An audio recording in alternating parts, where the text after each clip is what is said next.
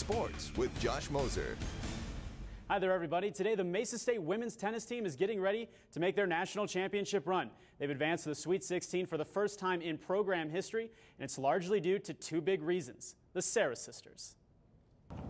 Get ready, because you're about to do a double take.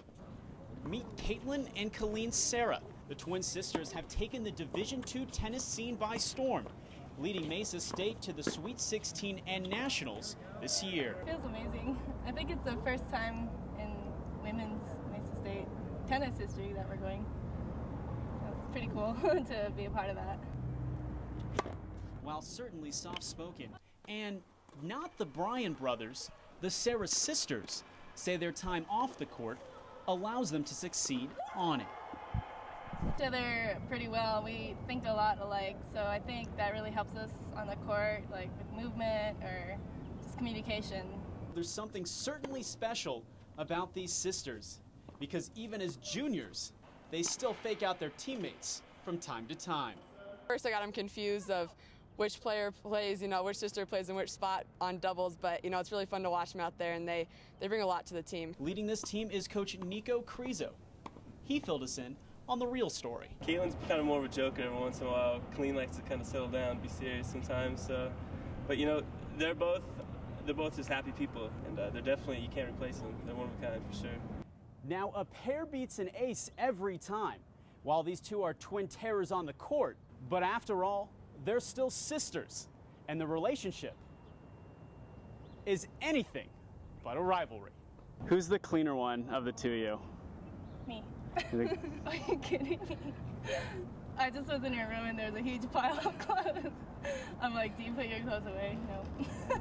No, you can ask her boyfriend. She's definitely the messier one. Housekeeping aside, the Sera sisters will certainly make a lot of noise at Nationals, even if it's not on the court. Josh Moser, News Channel 5 Sports. Alrighty, and now the Mesa State baseball team is also in championship form. They begin the RMAC tournament this week on the baseball diamond. Mavs clinched the #2 seeding yesterday thanks to Chase Moore in RBI walk-off fashion, scoring Greg Anderson from second.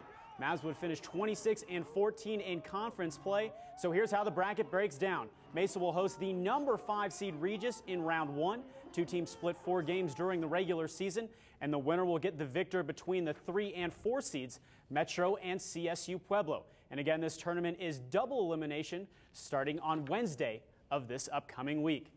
And the Rockies are currently in the worst slide of the season. They have lost 3 straight, and tonight they close out a 3-game series with the reigning world champs. Families out in this one enjoying Mother's Day on a beautiful afternoon. And Ryan Vogelson had a no-no for the Giants until this hit by Ian Stewart in the top of the 6th. Rockies finally showing a sign of life, but in the bottom of the inning, Cody Ross taking this one deep to left off Jorge De La Rosa. That made it a 3-0 lead for the Giants. And then in the 9th, Brian Wilson on to close. He gets Troy Tulowitzki to ground out to second, and the Rockies get swept by the Giants, losing in this one 3-0. And now to the NBA playoffs. This year's MVP Derrick Rose has been phenomenal in the postseason for Chicago. But in order to get his Bulls to the Eastern Conference Finals, he would have to be sensational. And let's check in with Rose here now. He's the youngest player, like I said, to win the league's best player. Pick this one up in the 4th. Bulls down 2, and it's Rose right through the double team plus the foul. He would finish with 34 points.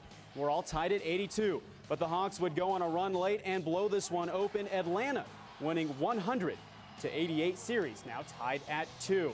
Let's head to Dallas. The Lakers looking to avoid the sweep, and Kobe saying they would win this game, but Los Angeles did not count on the performance by Jason Terry. He tied an NBA playoff record with 9 threes in the game. This one never close. Mavs win by 36, 122-86 to advance Western Conference Finals.